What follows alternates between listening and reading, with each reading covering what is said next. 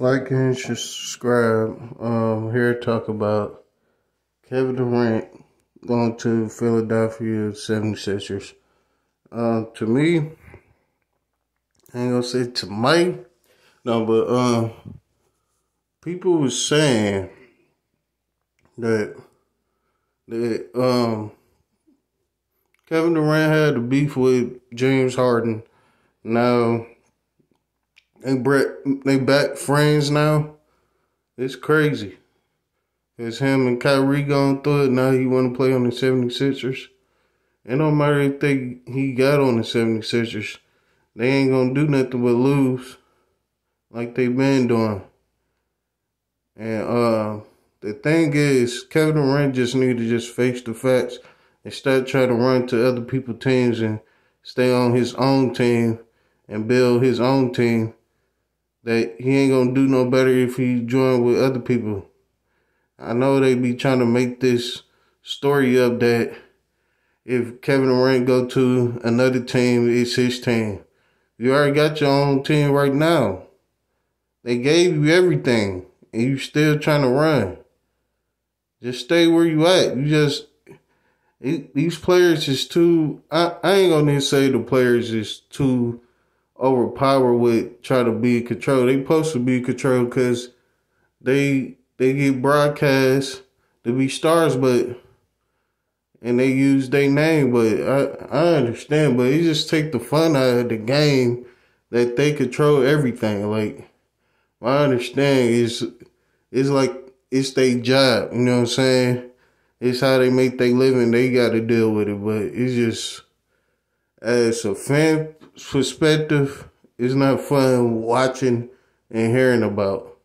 It's news because everybody excited just to hear it because they like listen to sports and playing it and watching it, but not really watching it. But everybody watched the NBA in the playoffs. But Kevin Durant, if you go to the 76ers, even though I don't believe he going to the 76ers to play with James Harden because he was mad. They already showed that tape with what was that show called whatever that Chris Broussard show with the other dude. I don't remember his name, but they showed that, I don't know, was it yesterday or this morning?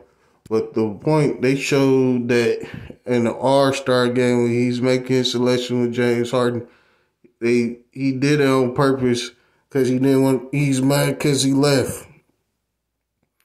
But I don't understand why he would get mad that he want to leave and this dude, Kyrie, trying to have all the attention on him so he could wreck the team because he want to be the leader of the team. He know Kevin Durant is the franchise player.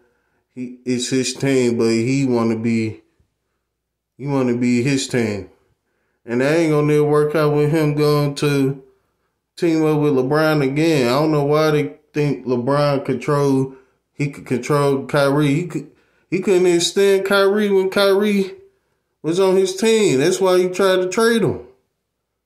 Cause I don't see no reason why he would want to go back to LeBron. I understand cause he don't like his situation in Brooklyn.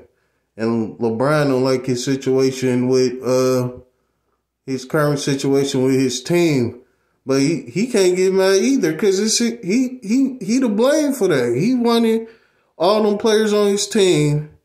Then he want to trade everybody. Like, that's stupid, dog. Face your fate.